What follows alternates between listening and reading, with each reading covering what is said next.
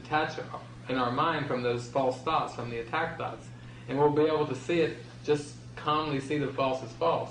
But that's one of the stages kind of that we go through. Once it starts coming up and you start working with this book, it's like there's a real tendency to want to project, or be the unhealed healer. Jesus calls it the unhealed healer. We want to go around and get healing without having healing ourselves. And it's, just to watch ourselves do this, and go through it, it's really something. Oh yeah, I had him as a therapist and everybody else healed. And I wasn't. Yeah. There was a man here in Jackson a while back that talked about there is no compromise. And that's the part that I want to do at the family level. I mean, how else is a 15-year-old and a 12-year-old going to know things if I don't tell them, if I don't compromise this course and make sure I bring it out? And I keep referring back to his thing. It's just plain no compromise. And in the family level, I have that's the hardest part for me to work at, with my children and my wife. We just went, when we were up at Traverse City, we just went into that pretty deeply, because those were a lot of the issues that were coming up of how, as a parent, I need to set limits. When we had it actually repeated again last night, where a gentleman was saying, I have a son and he's got a duty to clean the bathroom and he doesn't. I suggest, I remind, it's just filthy. I look at the bathroom, I start to get angry, just describing this whole dynamic. And what we've kind of been going into is, once again, it's these self-concepts, that the parent is another role. And there's lots of unconscious stuff down there about good mom and good dad. Good moms do it, good dads do it this way. We have these unconscious beliefs that are down there. And what happens is, the basic situation is kind of like with parents and children. A lot of times there can be a big control struggle, not just with parents and kids. It can be in relationships, all kinds of relationships. But there can be a big control struggle where it seems to be a battle of egos, where the world is kind of teaching you've got to help tame and train this ego to at least adapt and become somewhat normal to function. You have to learn that there's things that you have to do in life, and you can always tell when you're sliding into ego. It's the control feeling and the tone of voice. When the demanding and the commanding starts coming out. I think of the Course and Jesus saying that the Holy Spirit never commands and never demands. He always reminds and suggests. Well, right away, he wasn't taught high school. And right away, the offense will come to, right, with certain situations or for certain children, like, wait a minute, I've reminded and suggested to a certain point, then I've got to really, I've got to bear down here, and this and that. But really, it's always our own lesson. I mean, the children are those great mirrors again, that whenever we start feeling we're off the beacon, whenever we start feeling controlling or angry, it's kind of like, if you can pull back to a level of spirit or a mind level, it's kind of like, what's the deal? We're equals here, Did you forget? There's just these roles now, But you see how, wait a minute, this is the role. I am the dad. You are the son, or you are the daughter. As soon as the mind clicks into, I am the role, then the control comes in. Because there aren't any roles in heaven. Now, say that again. Is that bad? Yeah. It's clicking into ego, because because we get so lined into that role that you're saying it was good. That those expectations take over, and we have expectations then of our brother. It's kind of like, I'm in this role and you're in this role and we're in this role thing together. But that isn't.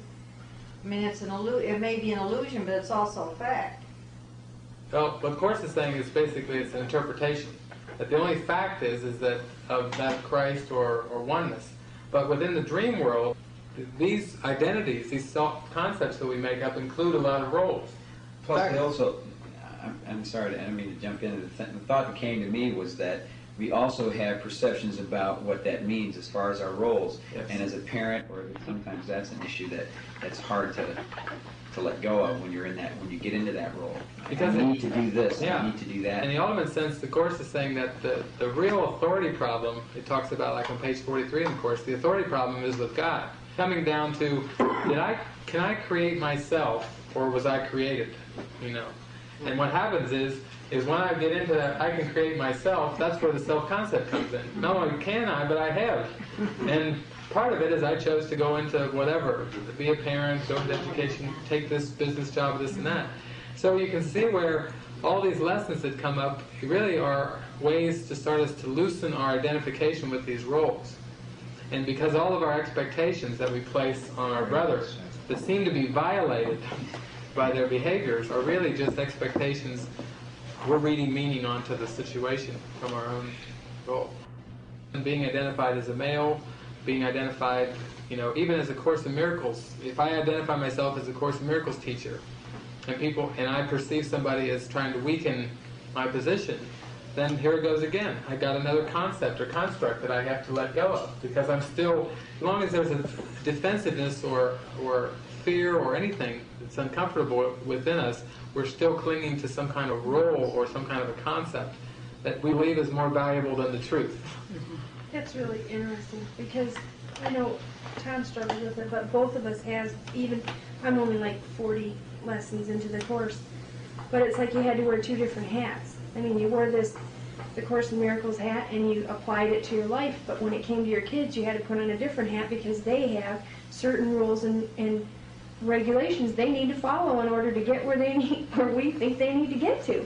And I mean, we've talked about it in our group meetings even, when do you apply the whole course to your whole life, or do you apply it to, when you become a parent, or when are you this other person you're supposed to be trying to become?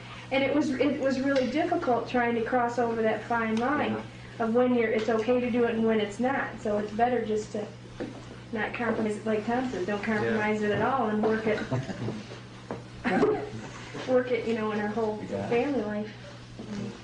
It's this thing about judgment that Jesus says in the Course that you believe that without the ego all would be chaos. But he says, I assure you, without the ego all would be love. See, that when the mind had these dark beliefs in it, and there was all this seeming horror and chaos when it seemed to buy into the belief of separation, that all this judgment is a way to try to bring some control and order into the chaos. And this is addressed, if you want to go back to the book, it's addressed at page 273 in the text, where he's talking about ordering of thoughts, where he says, but you've literally limited yourself by all these judgments and orderings. That it takes a lot of trust to let go of, like you're talking about these ideas and beliefs about letting go of these constraints and restrictions and judgments about my children. Because an underlying belief is, if I let go of that, all hell's going to break loose, and they're going to grow up, and what a reflection on us to have wild children, you see how it goes. The ego will just run with that, and it does take a lot of trust to generalize this to your family situation. If I'm going to insist in a classroom of, 30 adolescents that they have something to complete, and that I expect it completed. It's like watching your emotions and reactions. That's how we can tell whether we're listening to the Holy Spirit. Yeah. And the thing about it is that the Course isn't a path of saying yes, yes, yes. I mean, there's a part in absence from felicity where, and it's been talked about before, like let your yea be yea and let your nay be nay. But be real clear that that there's still egocentricity and codependency involved if we associate following the Holy Spirit with saying yes to everything and everyone. I mean, you can see how you just totally give away your sense of integrity. But that the Spirit's in there, and the Spirit literally, if we just stay with our emotions and we keep surrendering, that will tell us when to say yes, when to say no, when to maybe put down a guideline that could be helpful. We can put down guidelines, but it's that insistent and demanding and commanding and getting upset when they don't seem to follow it and everything, that the whole lesson for us is always to be extending the light and extending the peace. And it really does get at our own beliefs and expectations and roles. I mean, I see where that's the thing that's like always the lesson. What do I value in my mind? What am I holding on to that's more important than seeing the Christ in this person or child? Yeah, that's the thought I just had was when you said seeing it, and I can think of certain conflicts that I've had with my children, And the thought came to me was, if it gets to a conflict, then it's obviously something I'm not willing to see that's left to be seen. So I haven't given it enough time for that, for what it is that I need to see in this situation. So I lost patience and say, I'm not ready, I'm not willing to go that far. Let's just do this. Let's get into the conflict of it. And it's when I find that I just, if it's not there yet, then I just wait, and then I get the answer, so to speak, and then you see it. So it's a matter of, maybe it's just like that, taking that extra moment to wait to see it. That's what I thought. So in a situation maybe where in a classroom situation, it's not necessarily to let it go. It's what do I need to see in the situation? What is it in? What do I need to hear about what it is I need to do next? And like you said, which I thought was great, but is this something that I can say yay about, or is this something I can say nay about? And be at peace with. Right. Either way, yeah.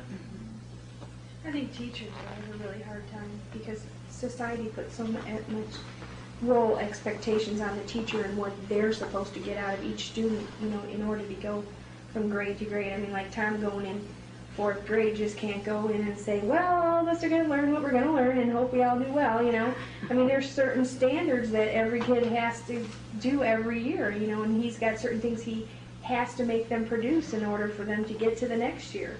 So you can't just have that, free will kind of attitude that you can in other jobs or other situations. It still starts to be more of one of those sneaky ego ploys that that certain situations or certain people have it more difficult or easier. And really what it does is it flies in the face of the first principle of miracles, which is that there's no order of difficulty in miracles. And that's the hardest one, kind of like Jesus at some point in the Course said, if you could get the first one, you've got the whole Course. You don't even need the other 49 at the beginning, it's a very basic one. But that's the basic ego strategy towards all kinds of conflicts, is it basically always says, if something were different in the world, or if the situation was different, or if, it always is trying to change something on the screen to bring about the peace. And the mind is so resistant to just saying, it just takes a change in my perception in the moment. But that's the one thing that the mind in the deceived state is so resistant to. And in the end, that's what the atonement is, to start to see there's nothing outside of me that can give me peace or take away my peace. To do that, though, you literally have to, I would say, just transcend the roles. They were asking, one guy they asked, one of these channeled entities, I don't know if it was Samuel or there's different ones and everything, but they kind of, the question posed to the gentleman was, it was kind of like, well, how can I be enlightened and still be in the corporate world? Kind of, and the answer came back, you won't.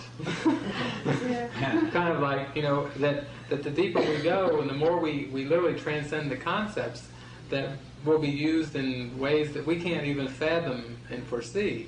But what the ego does is it takes the current seeming concepts and situations and just kind of projects them out, into the future.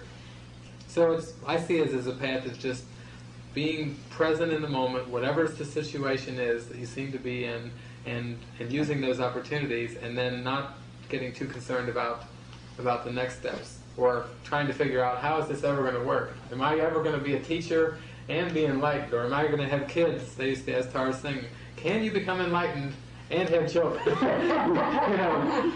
Even more. It keeps coming back to me, back to the compromise. I actually have less trouble in the classroom than I do at home, because I take it back home and say, you guys aren't going to be like those little sons of bitches. But Dan hit me with that compromise, and then as I've been, see, I just want, it's another word for it. I hear you say justification, or, the defense, or whatever. As I've kept going on here and then hearing, like I say, with all these different ones, Sal's put it in our group really well. I've got to hear it. I got to hear it in my voice or your voice before I get,